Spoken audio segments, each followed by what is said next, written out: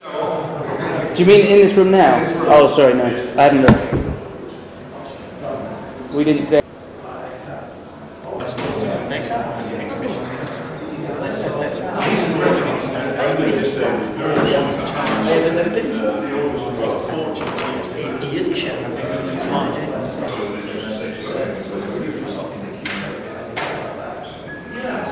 What's happening all around the world is happening. Other guys, we jumped in time. How's that sound? We can do it. Now, what do you think we want me around here? Just because we're going to flip it. And you want us to flip it, isn't it? Yeah, we're going to That's true. We can do that rubbish stuff. My name's Jack Bremer. I'd like to thank you for having us here at Bremer and Beyond. I would like to introduce my brother and business partner, Alex Bremer, here on my left. We come from a full-service digital marketing agency in London called 3B Digital in southwest London. Alex will tell you a little bit more about 3B in a minute. Today we're here to talk to you about using social media to build your business, to build leads, to build your brand. Ultimately, as you're probably all aware, business is all about relationships. That fundamental reality is especially important when related to social media. The platform ultimately isn't the crucial part, it's the attitude. It doesn't matter whether you prefer Twitter over email, Facebook over YouTube. The actual network that you decide to use isn't the important part, it's the engagement and the attitude. It's a little bit like the old question of WordPress versus Joomla versus Drupal that people have debated about for years and years all over the internet. Ultimately, again, the platform isn't the important thing. If you've got a website that's built with excellent developers, that's administered by a proper team of well-managed administrators, then you're going to ultimately have an excellent website. If you're doing great business, you've got happy customers, you're generating referrals, you're generating leads, then in our opinion social media can help build all of those things. But of course it's not a magic potion that fixes everything. Hi, as Jack said, my name's Alex Bremer, and 3B Digital has been going since about 1998 and has been for that time a de facto full-service agency. And what we mean by that is that we do a little bit of everything. We invariably specialize in web development and database management and all that groovy stuff. But lately, we found ourselves more and more engaged with the social networks, and we've kind of had to. What we've found is, over the 13-odd years that we've existed, is that there's a level of trust that builds up between our clients and us. And that trust will extend to taking our word verbatim on what they need to be doing in new media, and it'll extend all the way to which kettle lead do we buy. And I'm not kidding, I mean, that's kind of the request we often get. IT support, hardware support, sure, they'll ask us in the first instance, but we've even had what kettle should we buy. If we're able to take that level of trust through to the work that we do for our clients in social media, it makes life a lot easier. It's a bit of a grey area to most of our clients, all of them really, to some degree or another. It's a wonderfully changing platform. What's true yesterday isn't necessarily true today.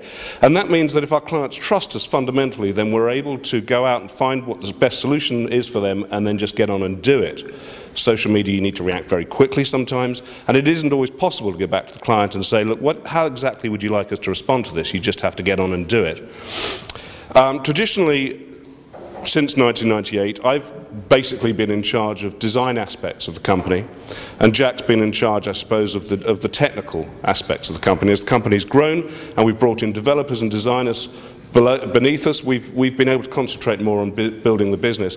But one of the great things about being engaged with social media has meant that it's made our roles in terms of hands-on roles with our clients far more relevant again, far more interesting. We've actually been able to roll up our sleeves and do stuff. Whilst the developers have been doing their thing and our designers have been doing their thing, we've actually been able to re-engage with our clients in a very real-time, day-to-day basis. And that's made our working environment an exciting place to be again.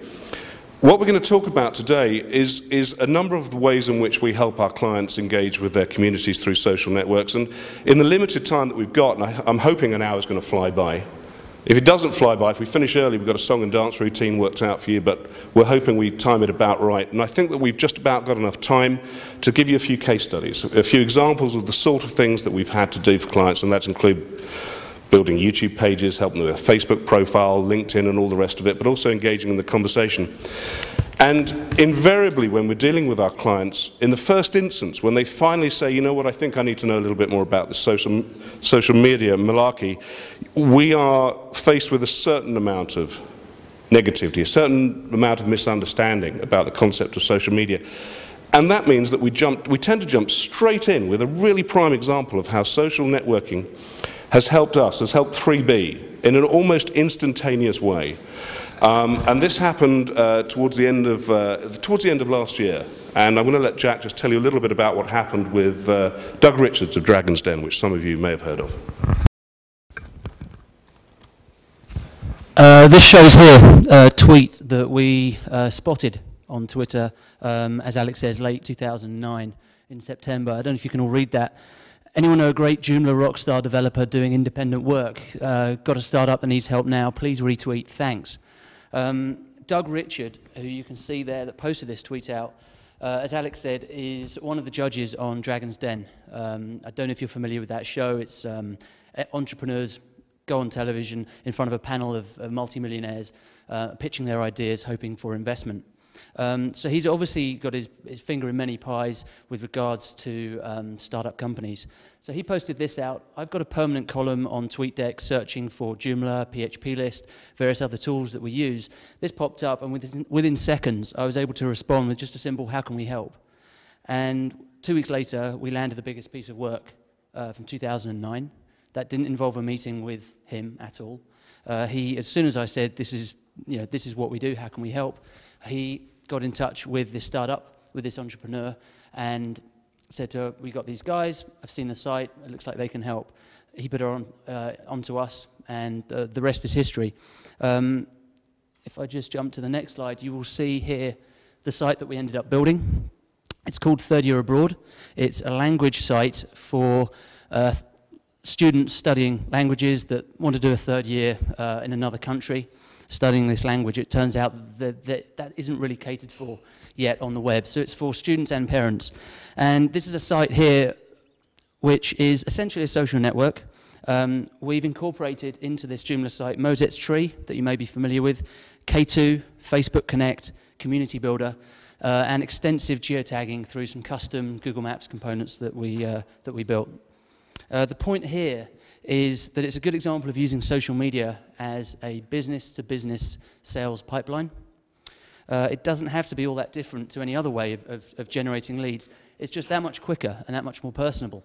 Someone can fire a tweet out, you can get back in touch with them. And of course, it doesn't just have to be Twitter. This is just the example we're using here. But someone can fire a quick question out. You can demonstrate some knowledge, some helpfulness, build up some trust, and off you go.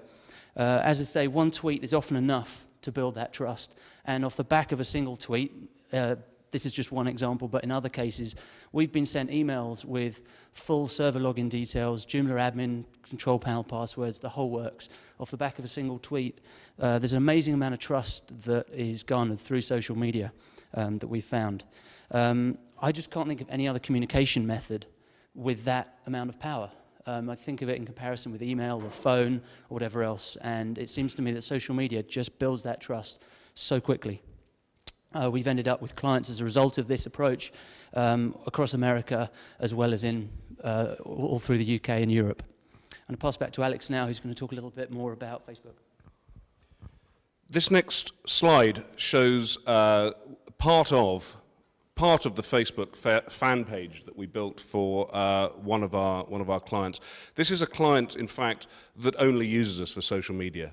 We're still bugging them to give us their web development work, and I believe it's pretty much in the bag. But we started out and remain predominantly involved with their social media.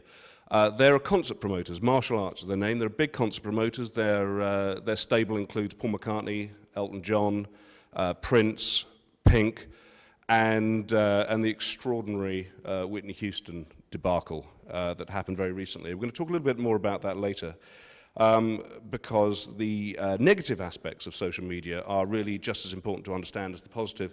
But this is a positive. This is a positive story. The fan page was quite new. Their Twitter presence was quite new. We know that there are thousands and thousands, hundreds of thousands of fans out there actively engaged in social media who are interested in the stable of artists that this promoter represents. We know they're out there. And so the first stated aim when we get involved with martial arts and social media is how do we increase the number of followers on Twitter and fans on the fan page? Let's start from ground zero. Well, the obvious way, it seemed to us, and ultimately successful, was to have a competition for the artist Pink, who's coming over for the second of 2 tours in the last 12 months to the UK. Let's start out a competition. Let's send out some tickets. Let's send out some goodie bags. Not the kind of thing I'd be particularly interested in, but it turns out exactly the sort of thing her fans are interested in. It helped, I think, to some degree, that Pink is very, very active on Twitter, particularly, and has an awful lot of followers. So we didn't have to do very much in terms of announcing on the fan page and on the Twitter page, which at the time only had a few followers, that we were going to start this competition, and it propagated. It looked after itself. They announced it to their friends, who announced it to their friends, and exponentially the message grew. And it was a wonderful, easy thing to do. And the result, the immediate result of that, was when the prizes were given out, was the positive message that just poured through the online communities. My goodness, I can't believe this goodie bag I've got full of Pink crap, basically. They were absolutely over the moon. And I think that this is a prime example of the sort of thing that a client needs to commit to. You can't just do it once, so it should never be a campaign, and we're going to talk about that. Social media must be a commitment, and this is a good way of making sure that you've got an easy way of engaging on a regular basis with your fan base. Otherwise, it becomes what we often term a social media graveyard, and you'll see them everywhere. You can trawl through Facebook, you can trawl through Twitter accounts, and find people who haven't tweeted or said anything in months and months and months. And it's a graveyard, and they will lose their followers as a direct result of that. I better find out what we're doing next. Here we go. Right, so setting up Facebook fan pages, easy enough. Setting up Twitter accounts, easy enough. Obviously, there are lots and lots and lots of platforms and networks that we feel broadly fall under the term social media, and YouTube, of course, is one of those. It's a social network, same as any other. And here we're showing, again, the martial arts YouTube page. The next big show they're promoting is Paul McCartney, who's coming over here with his up-and-coming tour. And it's an easy thing to do, to set up a YouTube page. It's the sort of thing that has huge visual impact. It's the sort of thing that a client will fall off his chair in amazement that you've done this for him. But it takes about an hour to do, maximum. Make sure that you've got all the assets from the client. Make sure you understand what they want to say. Try, if you can, to get the video content in high resolution. That's not always possible. This is a prime example, actually, of him, of the promoter very excitedly sending us over a load of video content, but it was in dreadful resolution. Well, we had to get it out there. If I say, can you send me the high resolution, I know I've got about a week to wait. It will come, but in the meantime, we've got this up there. So we're able to react fairly quickly, as long as they send us the right kind of content, and that we hang on to those assets. Some of you will know that clients never hang on to their assets. How many times have you asked for a high-resolution logo, and they don't know what you're talking about? Keep it all. Ask for everything high-res. And when you've got that, when you've got all the right assets and all the right folders, when they suddenly say, you know what, we've got a one-off Prince concert happening in Hyde Park next week, we need to rebrand, you can just do it. You can just do it really, really quickly. And that's integral to when you're building your sites. I mean, when you're building a Joomla site, you're building it with SEO at the back of your mind, and sometimes even at the front of your mind, but think social media as well. Thinking about make sure that you've got everything, you know the message, you know the language that your client needs to talk in. One of the things we do, actually, while we're talking about YouTube, sorry mate, can we just go back a second? It is relevant to the next slide as well. We will very often do a little trick in a meeting. If we've got a client pitch meeting, we're trying to convince a client that they really need to start thinking about social media. We'll do a little trick with the iPhone. And it's an easy enough thing to do, and I bet you've all done it. We just grab a bit of video. I'm not going to do it here because the bandwidth isn't very good. Grab a bit of video, literally 2 minutes later, 120 seconds later, you can have it on their YouTube account. They're blown away. They'll fall off their chair at that kind of stuff. But the penny drops. You've got them. Social media is easy to do. So as Alex says, you can, demonstrating social media while in meetings, pitches, etc., you can literally see the scales fall from potential clients' eyes. We've had people just bouncing up and down on their chair at the end of a meeting before, the excitement of what can be done with social media, because it just didn't make sense to them before. They came in, they know they want a website, and they end up just getting so excited about everything else that comes with it. Ultimately, Joomla and its relevance to social media, it allows you to simultaneously complete the loop between all the networks. It allows you to join the dots. Using Joomla to demonstrate the social networks, to incorporate them into the website, is a fantastic way to go. And as I say, Joomla makes it easy, whether you're embedding Twitter feeds, video channels, or integrating with Facebook and the rest. This slide here shows FESPA, the Federation of European Screen Print Associations, which may sound like a little bit of a sort of dry subject, but with the website we've been able to make it much more interactive and exciting and engaging through the use of social networks to push out appropriate content. They are a global federation with very wide reach, and they have at some level or other pretty much engaged with all of the social networks. So we've got here, you can see this is what we call the social media resource layer. We've got Facebook, LinkedIn, we've got RSS feeds, we've got YouTube, we've got a Ning network, the Twitter account showing a couple of tweets of any mention of the company.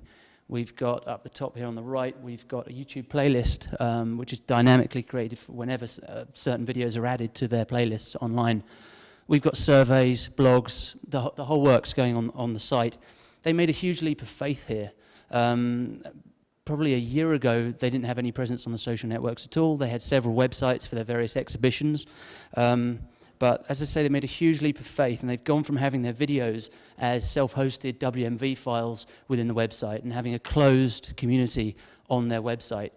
Now everything's out in the open. So it's YouTube channels with high-definition video. It's a Ning network, multiple communities, and they've even taken on a full-time new media staff member to oversee and action this comprehensive social media strategy. As I say, they've made a leap of faith. Clients are often fearful or nervous of this engagement, of dabbling with social media. And many, in fact, dismiss social media out of hand as a waste of time or a risky endeavor because it may expose their brand to negative feedback. Any of you that deal with social media yourselves or on behalf of clients have probably come across such fears. Often they fundamentally misunderstand the nature or the purpose of social media. They might accept that they need to start a strategy, but often they don't really know why or how. They just think they need to be out there. Anecdotally, we've had recent professional experience of a client. Alex already mentioned this.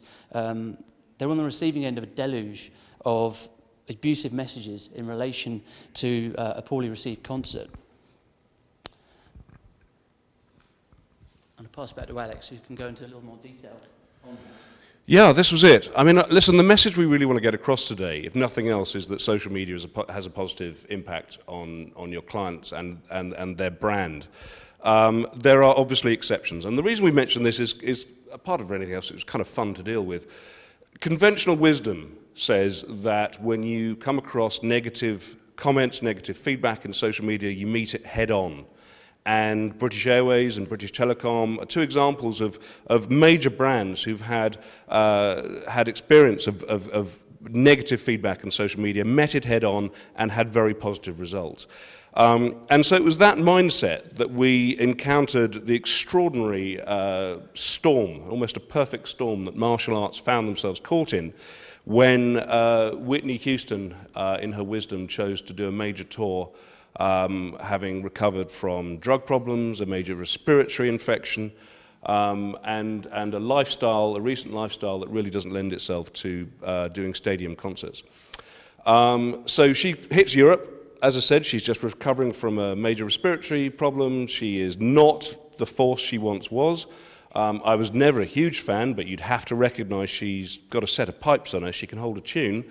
Well, not anymore, it turns out. And by the time we realized what was going on, the press was in a fever about the state of this poor woman. And of course, martial arts' commitment to the social media platforms had afforded fans of Whitney Houston an ideal platform from which, in some cases, to hurl vitriolic abuse at martial arts, demands for refunds, and imploring fellow fans to have nothing to do with this tour. Now, all through the beginning of this, we were saying, look, we need to try and respond positively. We need to communicate with these people within the platform that they've chosen to communicate with us. In this case, it was mainly their Facebook fan page. There were just two or three fans who were particularly put out. And I say fans, I suspect that this character was probably the husband of a fan. Tickets were £100 each. By the time you've taken your wife out for dinner, maybe even stayed at a hotel, you could be looking at a £300–400 ticket right there to come and see a show that this fellow clearly felt was very, very poor. And he wouldn't shut up. It didn't matter what we did, and they kept saying, look, maybe we should just take him off the fan page, maybe we should ban him. And I personally feel that that's a no-no. You should never really do that unless it's an absolute last resort. And of course, it did become a last resort. This was the sort of thing that we ended up with, and I had to reluctantly concur in the end that we needed to take him off. Everybody who complained, either within the social networks or privately, was communicated with. Whether they were communicated with to their satisfaction, I couldn't possibly comment. But ultimately, this chap was taken down off the fan page, as were 2 or 3 other people, and were written to privately. Where it was kind of fun was it was a challenge. It was a little bit nasty for a while, but it was kind of a challenge. And it's another example of how, as an agency, you can kind of get under the skin of your clients a little bit. You can kind of understand their business model a lot better, sometimes in a very real-time way. And in this example, we were, at the last minute, we received a phone call saying, listen, guys, can you come over to the O2 Arena in London? Because we need to get everybody together. We need the lawyers, we need the accountants, we need everybody in the same room. We want you guys there to tell us what the hell we're supposed to do. Come and see the show. And we had a blast, as it turns out. We all jumped in a taxi and headed on over there, and were treated like VIPs, and we watched Whitney from the front row, which I've never done before. I've always wanted to know, how do you get down there? And there we were. I can pretty much I'm looking up the poor woman's dress. She was great. It was actually a great show. I'm delighted to say. I think we caught her on a good night, but we had a good time. It meant that we were able to go on the social networks thereafter and say, with some degree of credibility, I do not know what the fuss was about. This was a cracking show. And here we are. This is our head developer, Jordan, and the blurry man is, in fact, the chap that our client, Vespa, has taken on as their new media. So we pretty much went en masse. And we're all rock fans. This guy in particular, Jordan, is a drummer in a heavy rock band. Even he had a great time. He said, I've got to concede, that was a cracking show. So what we had was a storm of dissatisfied people really feeding their own frenzy within the social networks. You see half a dozen people who really thought this show was dreadful, and you jump right in and join in on that conversation, and that was what we had to try and moderate. And ultimately, in 2 or 3 cases, actually take pretty drastic steps. But there we go. So that was kind of fun. All right, so that sort of negative story aside, let's assume that we've overcome the fear. We've managed to persuade a client that they need to engage positively with social networks.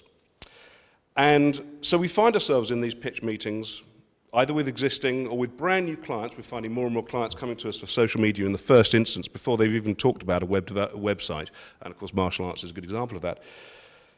They may have this negativity, they may have some kind of fear, and we start talking about what really social media really means. And one of the things that I often say to them is that my feeling is social media is the internet growing up. And what I mean by that is it's the internet coming to human beings. It's the internet working the way we like to work, talking with the language that we like to use. All right, a client understands that. It's certainly a way to make that elusive connection between new media, your new media efforts, and the real world. And the simple fact is that it is our assertion that there's not a brand out there or a company out there, whether you're a sole individual or whether you're a global communications company, a global brand, that cannot afford to be engaged in social media. And we were talking a little bit earlier about commitment, and this is one of the other things we say very early to clients. If you're going to do this, accept this if nothing else. It's a commitment, not a campaign. And Jack and I often talk about the 3 C's. It's a commitment to conversation, not a campaign. commitment to conversation. It isn't simply a series of announcements. We're doing this, we're doing that, aren't we great? You've got to be able to jump on the conversation. Inevitably, in the very, very early days, it can be a bit of a series of announcements. But once you see that conversation starting, you've got to jump in. And the simple fact is that for an awful lot of our clients and for most brands, that conversation's already going on. It's already going on. They need to jump in.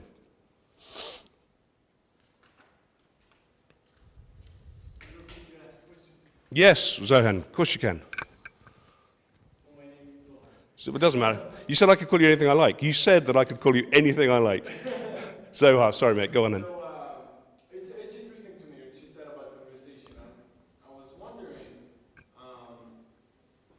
so let's say you just got into it. That's okay. So I was saying it's interesting about what you said about conversation. And I was wondering, what if you just got into it and you have a brand that no one actually uses today because it's fairly new? Sure.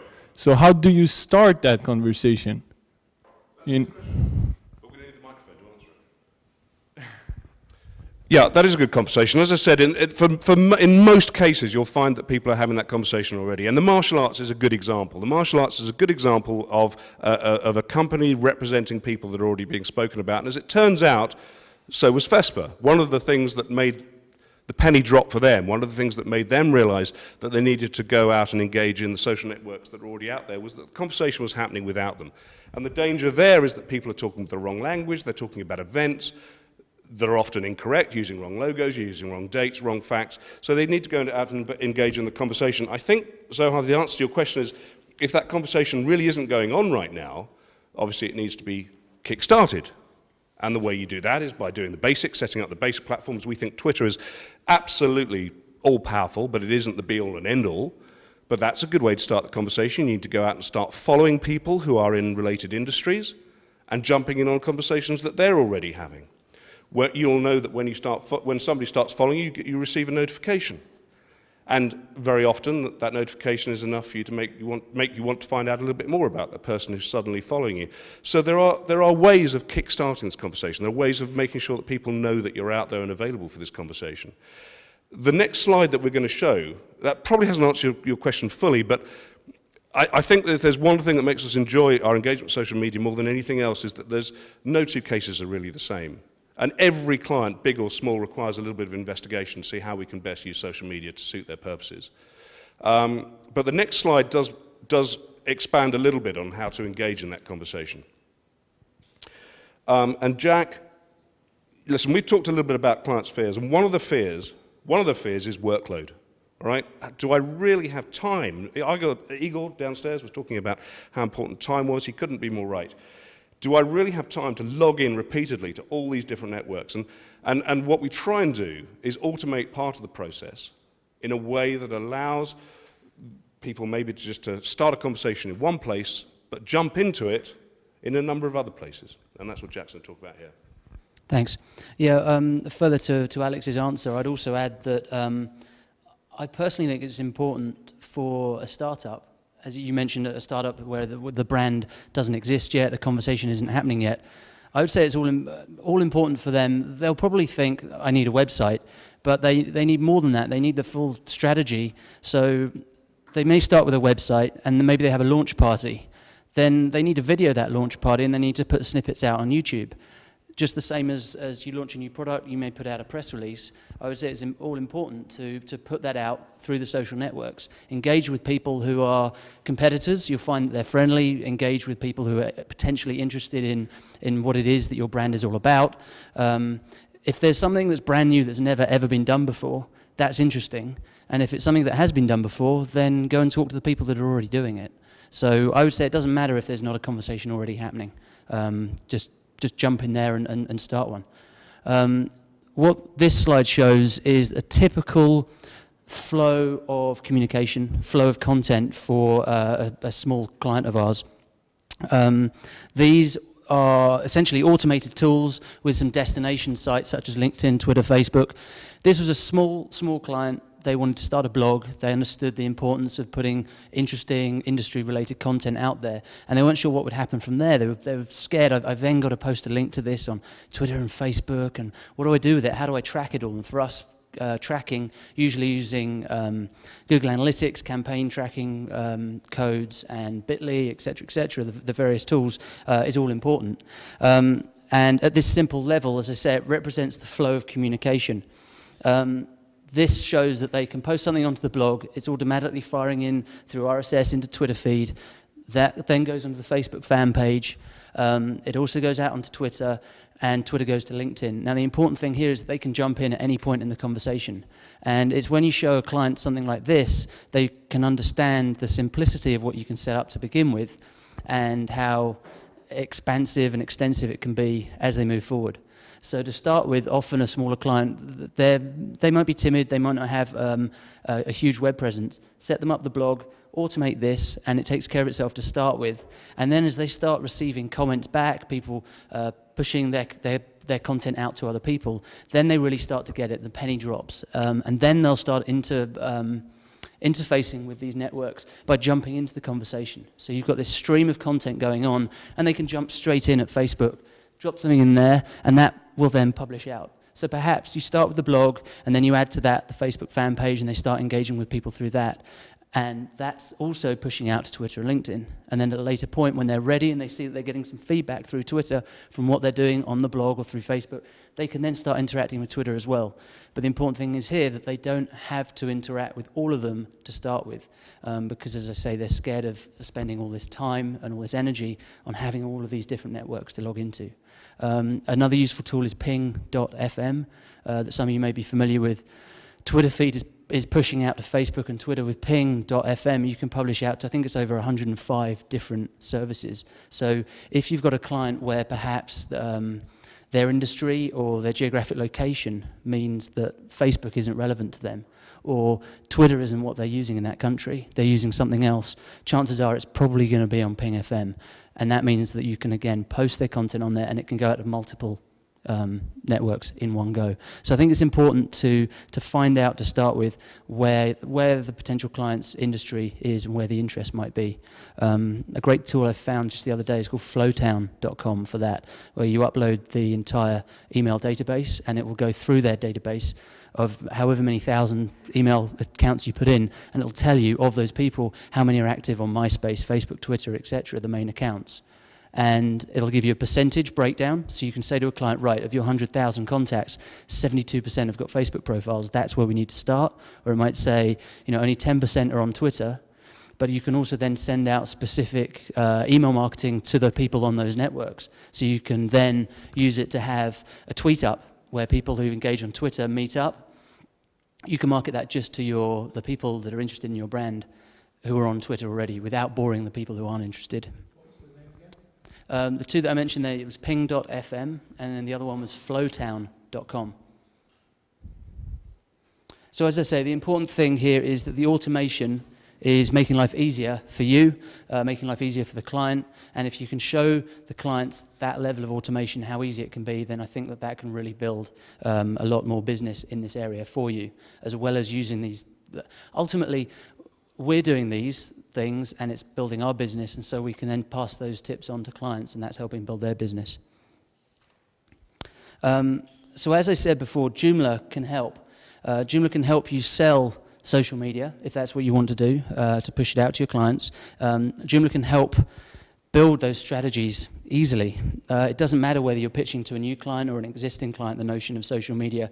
A Joomla site, in our opinion, is the ideal environment from which to do that, and to show the true integration of all of these networks, to demonstrate everything that we're talking about.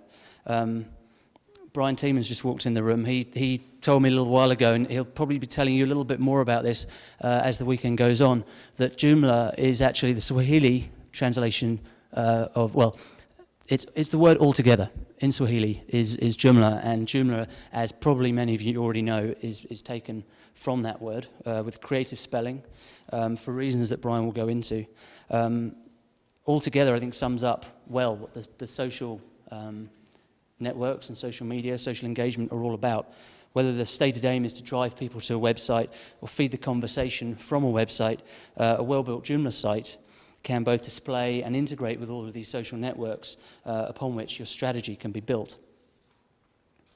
Joomla, as many of you will have discovered if you've been developing Joomla sites over the years, the Joomla extensions directory is fantastic. So often a client needs a new feature for their site, you can take a look on there and you'll find it's already been built. You can play with it, customize it, change the style, what have you. Just broken the barrier of 5,000 plugins on the extension directory, of which I did a little search here. You can see Facebook or Twitter or YouTube, etc. We've got 330 extensions in the directory that are related in some way to these various social networks. That's over 7%. Almost 7% of the plugins are related to the social networks. It's so easy to add these social networking features to your website. I would say obviously use caution, do it where it's appropriate. Things can become overly busy on a website and you don't want to alienate your clients' potential customers or their marketplace. But it really can encourage a client when they realize that jumping into social media, we've already talked about the automation, we've already talked about the fear of negativity, and if you can switch these things on in a Joomla site at the flick of a switch, then that can keep the costs down for them as well. So hopefully it reduces the barriers to entry. I'm just going to pass back to Alex now, who's going to talk about another client. Yeah, when we're talking about integrating your social media efforts into a Joomla site, we use examples of how we've done exactly that almost exclusively when we're trying to pitch or to reinforce the notion of social media to our clients. And we're able to do that because, as Jack said, it's very easy to turn on and off some of these extensions in existing websites. So we can take a client's website, if they're a client of ours, and say, look, this is how it would work, this is how it would look. And the example up on the screen right now is a good example of that, exactly that working. This is an alumni association of a public school on the south coast of England. Exactly the sort of people that need to be engaged in social networks, and they weren't. It was another good example of the fact that they weren't engaged in social networks, and yet their entire membership already was. The conversation was already going on ahead. Without them, they had no control over that conversation, they had no moderation rights, they didn't know what was being said. And I think for a public school, in particular, or any body that represents that school, it's very important that you have moderating rights, that you're able to know what's being said. There are times in this where we have to sometimes go in and maybe say, tone down your language to some of these kids. There's a good example, actually. If we look here, you can just see off the edge of the screen, Twitter mentions. It's a terribly easy thing to embed in any site, is Twitter mentions, either on a relevant search query or simply just mention the Twitters that we've tweeted as the organization. In this instance, it does both those things. So if anybody mentions Brighton College at all, they feature. And so it was a little embarrassing when one of the girls at school called somebody else a wanker, and up it came. Well, we just went in and moderate. We just made sure that word couldn't appear again, and I sent her a little message and said, listen, that went public. Mind your P's and Q's. But the reason we're actually showing this example is that it was only when we were able to show them in their existing site how smoothly, seamlessly we can integrate their social networks, that the penny really dropped, and that they themselves actually started engaging. And that varies from the very, very simple, such as embedding their Facebook fan page, to the only slightly more complex, embedding the Twitter mentions, as well as running a YouTube channel and LinkedIn. Now, I suppose Facebook and Twitter are always going to be at the vanguard of social media efforts. They're always going to be the first thing anybody ever thinks about. But the simple fact is that some companies are going to feature not at all within the Facebook community. And so this is a prime example of the sort of organization that fall very evenly between the sort of LinkedIn group and the Facebook group. So the older crowd and the younger crowd. And there's a little bit of crossover. But we needed to make sure that we'd engaged the LinkedIn crowd just as well. And that was where the flowchart that Jack showed earlier really comes into its own. We only need to post a news article on the Old Brightonian website for it to feature on the fan page and on LinkedIn and on Twitter. And it just takes care of itself. So, next slide, Jackie. Next slide. Oh, bloody hell. Right. That's just need quick. Right, so social media, where to begin? We feel very strongly that your understanding of social media needs to benefit a development agency in the first instance. If you're able to show real-world examples of how it's benefited you, the penny drops that much quicker with your clients. And that's why we started with that example of Doug Richards finding us through Twitter. That was a reasonably spectacular, for us, a reasonably spectacular example of how that level of trust was almost instantaneous. And that's one of the first stories that we tell our clients. Next slide. We would suggest that even in the instances when perhaps a social media strategy hasn't actually been agreed on, you kind of need to begin offering these services. There are a number of things that we will do as an agency when we launch a website or start some sort of new media work. And obviously for a website, that includes SEO, setting up Google Analytics, setting up their email accounts, a lot of stuff they may not even know is going on in the background. And one of the things we're beginning to do more and more now is starting up social media services. Just putting together a fan page, creating a LinkedIn. They may ask for it later. It's good to know it's already there, and look, people are already joining. It's good to try and understand your clients' aspirations, sometimes better even than they do. I'm sure some of you will have noticed that as an agency, you very often become de facto business consultants. You begin to get under their skin. We were talking a little bit earlier about exactly that with martial arts. And it's only then that you're really able to understand, once you understand their long-term business plan, where their market, where their demographic is likely to be. And as Jack said, there are tools to help you establish where their existing market is, where to start, where they're already having the conversation. But it's a good idea to understand what their future aspirations are as well when it comes to putting together a good social media strategy. For yourselves, as I said, it's a terrific tool for building your business. Connecting with fellow professionals. Jack and I are only here as a result of mainly Jack's exploits within social media, Twitter in particular. And I think there are the best part of a dozen people that you've got to know reasonably well through Twitter that you've actually got to meet and press the palms with this weekend. Yeah. Establish rapport and respect to increase your network. It's often easy to be dismissive of fellow professionals. We wouldn't do it like that. What a bunch of idiots. Establish respect within the social media communities, and it will come back to you in spades. If you've got the capacity. Terribly important. We've found recently, as a direct result, we believe, of our exploits in social media, that we've actually started turning down work. And we haven't had to do that for some time.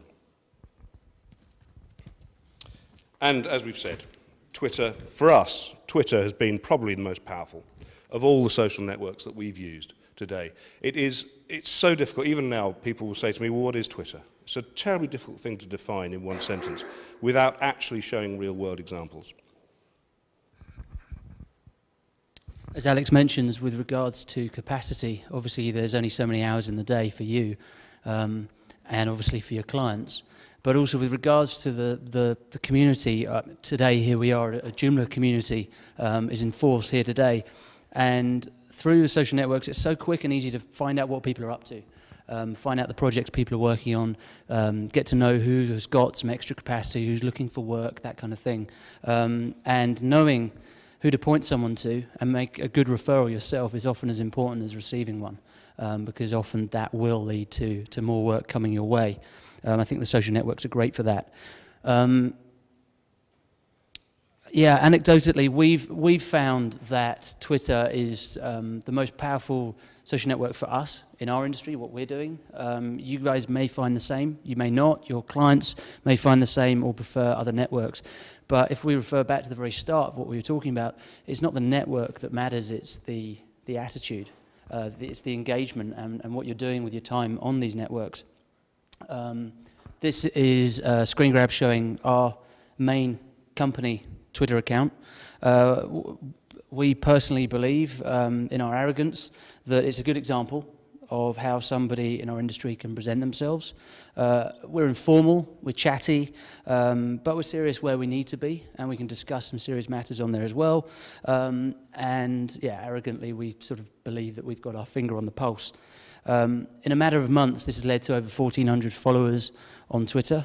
I would say when you think about the size of our agency and the number of clients that we've got, that's a pretty well-established following. Obviously, it's not in the millions, but it works really well for us, and it's got a good reach. And as we mentioned earlier, it's brought in many lucrative jobs, as well as increasing our understanding of the tools that we're using. I already talked about on TweetDeck, a permanent column for PHP list and Joomla searches. I filter out a few things that I'm not interested in, so that what we've got there is actually things that are of interest, allow me again to optimize the time that we spend in these social networks. And it's put us in touch with the original developers of many of these tools.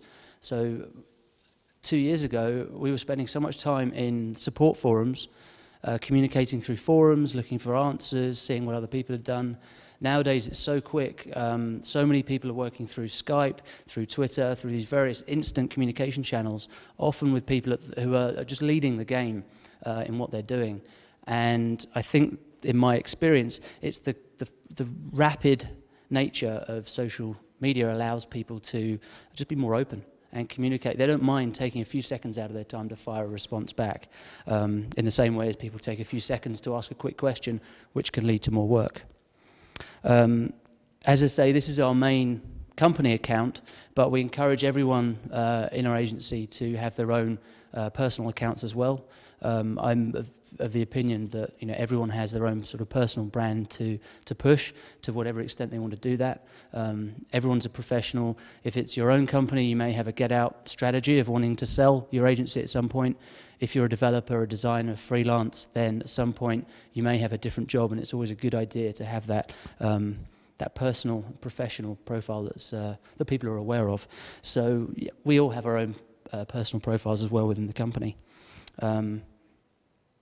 We actually have that displaying. There's a search for all of the members of staff, and anything that they tweet out is going up on the big screen in the office all the time. So the whole time that we're in the office, the first thing clients see when they walk in is a big Twitter feed. Sometimes embarrassing, but we're of the opinion if a client can't handle knowing what we're talking about or knowing what we're up to, then maybe we're not the right agency for them. If I just jump onto the next slide and pass back to Alex briefly, we'll show here the Facebook fan page for 3B. Yeah, this is, as Jack said, we have made friends of our clients and clients of some of our friends. We feel very strongly that if they can't appreciate us at play as much as they can at work, well then maybe we're not the right agency for them. And obviously there are extremes, there are limits of the sort of things we want to see our clients witnessing. But generally we feel that it's a good idea to document everything. A passing thought, or in this case the arrival of a new iPad, which happened last Wednesday. Aren't they great? I see you playing one over there. Yeah, fantastic. We were very excited, and all our clients knew that we were very excited, that this thing was coming. And so the second it arrived, picked up the iPhone, snapped some video, minutes later it was out there. And that led to the phone going. It's this sort of thing that keeps you in your client's mind. You're coming up on the newsfeed because it's automatically tweeting out as well. And people are ringing up. I can't believe you've got your new iPad. We've got to come round and play. The conversation begins. It may not be about the next piece of work, but it leads to the next piece of work. It's very, very powerful. Announcing a new online shop for the English National Ballet. Well, that's quite a big shout. We were quite proud of that, but the fact is, even if it was just a new section on one of our smallest client site, we would shout about that just as much. Or it may simply be that Friday, just gone, we decided it was Cowbell Friday. So if anybody wanted to ring in or tweet in or email us with a song with some cowbell in it, it went on the stereo. Keeps us in our clients' minds. Very, very powerful. Over to you, Joe.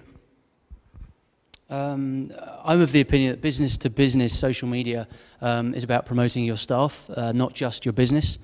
So if you've launched a new website, don't just tweet out or put on Facebook or whatever network you're using, we've launched a new website, but also where you can, give credit. You know, if you've got one of your main designers who's done a great job on it, let the world know who it was. It can still be we've launched a new site, check out the design that Joe Bloggs did for us. You know, push your developers, help establish them in the professional community. If you've got awesome photos for a client site, often, as you're probably all aware, great photography can just bring a site to life. If the photos are great, then tell the world who the photographer is. We've got various freelance photographers that work with us. We don't need them enough to have them full time, but when they do a great job for us, just pushing it out there. If you've got your existing client base and they see that, they might go, crikey, I need some great photography like that done. You can give the freelancer some more work. It'll all come back to you. It's all a big fuzzy circle of love. I would say if you're creating content for your site, people have harked on for years, it's all about content is king, you've just got to create more content. But ultimately, no one's searching for content. They're searching for the answer, they're searching for information, they're searching for whatever it is. They don't go out just looking for content. But if you're creating relevant content that's interesting, that people will want to share, that's great. But if you've got all these people sharing it, it's okay to put a call to action in that content. So if the content is ultimately back on your website, in a blog, or it's a new site that you've launched or what have you, allow people to comment on that. Allow them to pick up the phone, encourage them to do it. Put a call to action on the article within the content so that people will connect with you, allowing you to, again, just build that trust, build the engagement and the conversation. You're pushing your content out to the networks, so what you do with all that traffic, it all comes under this social media umbrella.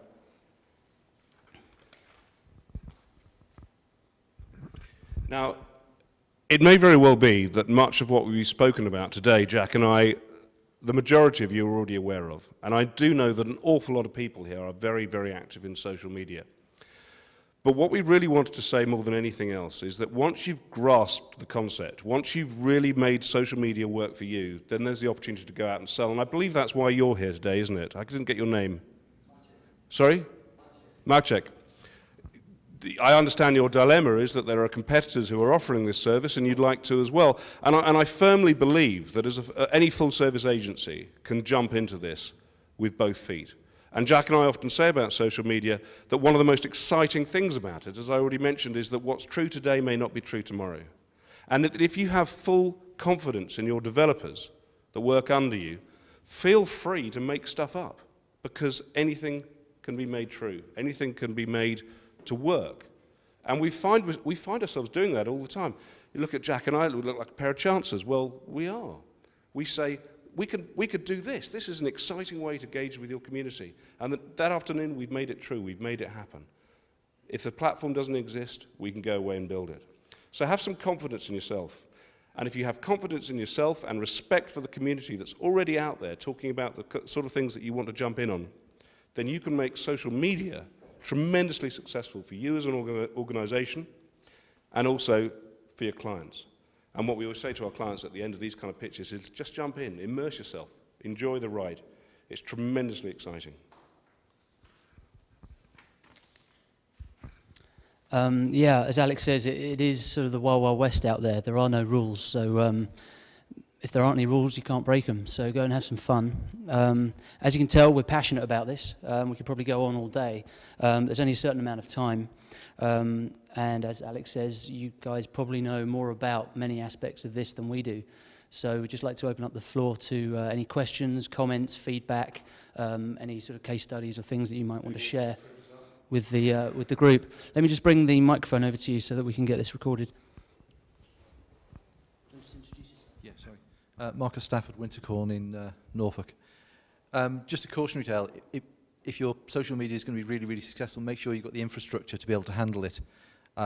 Because we had a well-known Twitterer. We did the Norwich City of Culture bid website, and Stephen Fry tweeted it. And that afternoon, by the end of the day, the bandwidth had quadrupled. And if it wasn't on a dedicated server, it would have just folded. So, but he did that without telling us. He did it without telling us. We didn't know in advance. He's been very helpful. And there's loads and loads of hits from his own site. But the number of unique visitors just went through the roof. Well, the course we tell, Marcus, is you can be a victim of your own success very quickly in social media. Yeah. I mean, it did work, but if that was on a shared server or something, it would have just melted. Yes.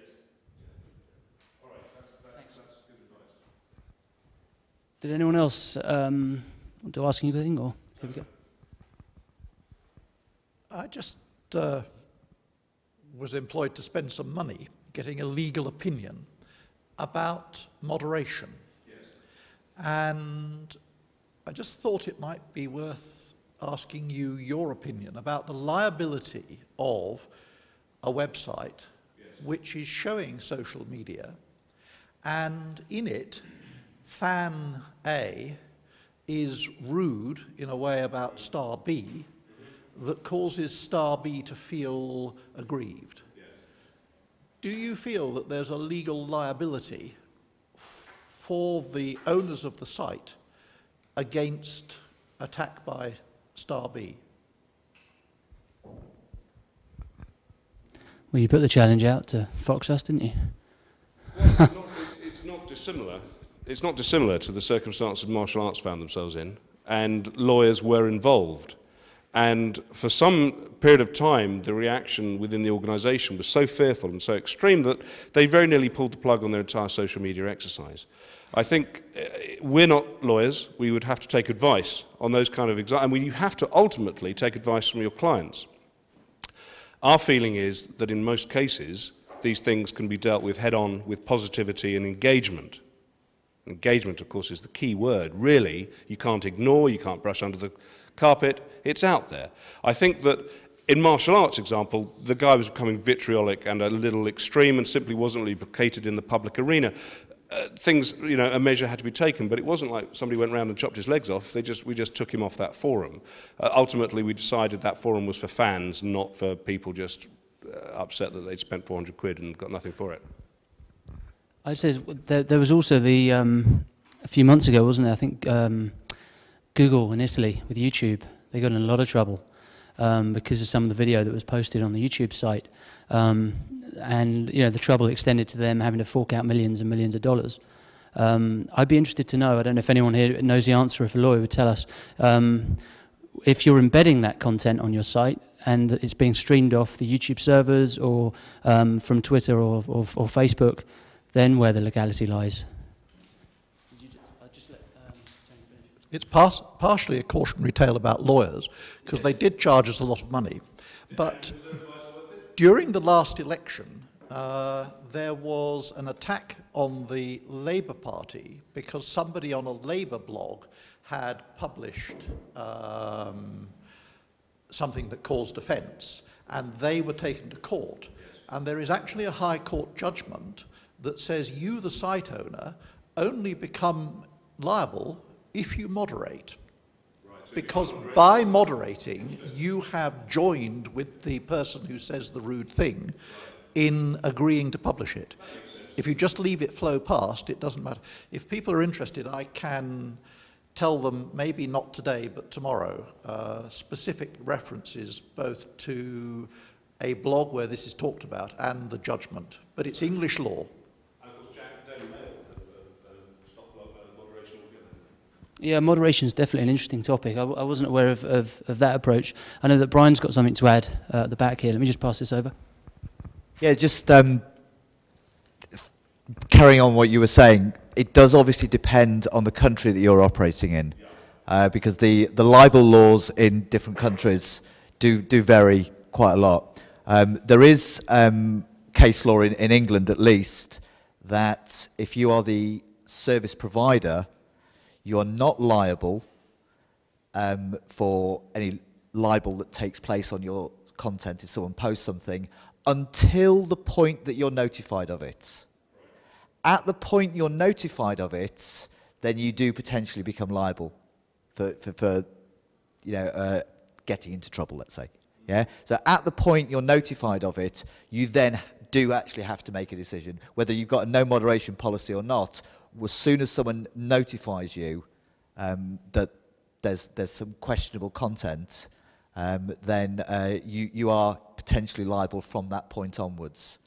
There is one website for, at least if you're in the UK, which does go into all this sort of stuff in great depth, which is a lawyer's website, but it is readable by non-lawyers, and it's called outlaw.com, O-U-T-L-A-W. But again, just to emphasise, that is English law, and the law is going to be different in each country. I mean, I know we've got the EU now and things, but when it comes to libel, public privacy issues, all that sort of stuff, it is different throughout Europe especially. Are there any other questions, comments? Just from personal experience in a libel case, about publishing, just because you're republishing someone else's libelous comments doesn't mean that you can say, well, they did it first. The person who's suing you can decide who to pick and choose to libel. If someone at Microsoft tweeted that, you know, I don't know, he didn't like you, and I retweeted it, I can, I don't necessarily have to go after Microsoft. I can say, fine, I'll leave them alone because they've got lots of lawyers. I'm going to come after you. And also regarding British law, there's probably been a lot of talk about this in the press recently. You don't necessarily have to be operating in the UK to be subject to British law, to English law. If it's readable, if it's published and readable by someone in the UK, you can be subject to UK law and be sued in the court, regardless of where you are. In fact, several states now in the United States have published laws stopping those sort of judgments being relevant in the States, because there's loads and loads of libel tourism.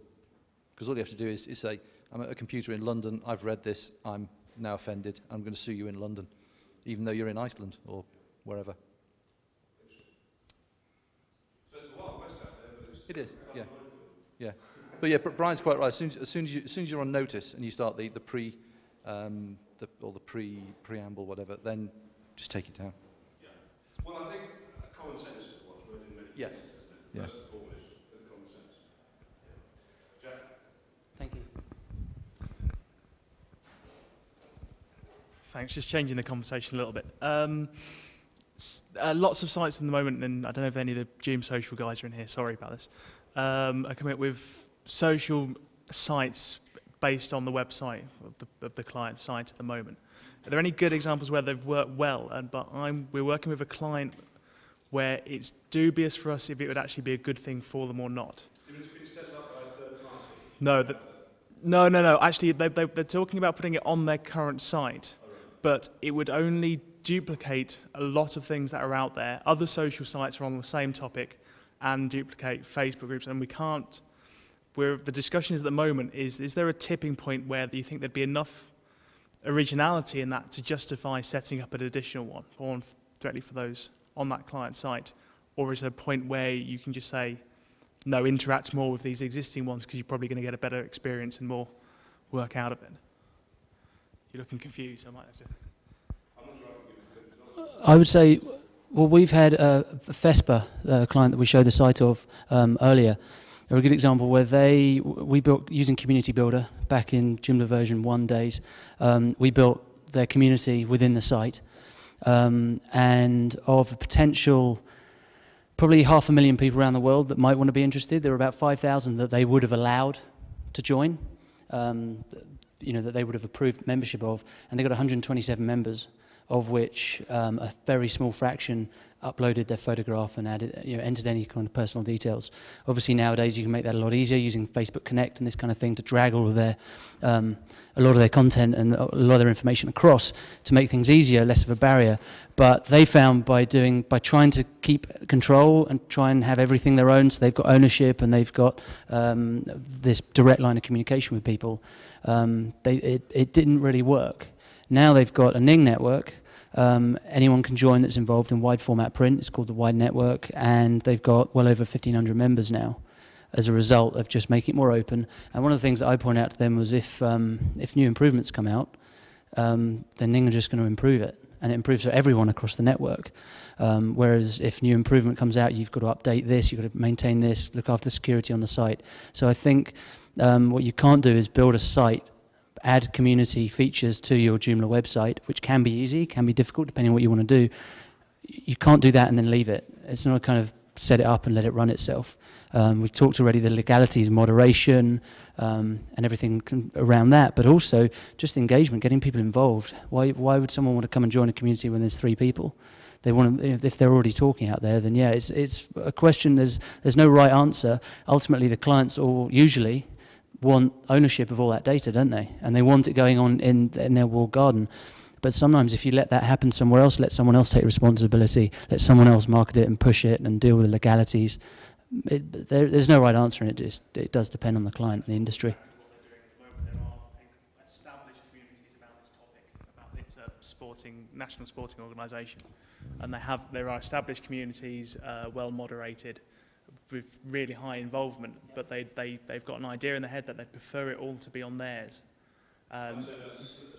Giving something back and sharing and all the rest of it. Why do you want to build, as Jack says, a walled garden that can cost a fortune and nobody ever really wants to look after? No. Are we done? Any more questions? Terrific. All right. Oh, well, did you have something to say? No. Okay. Please do.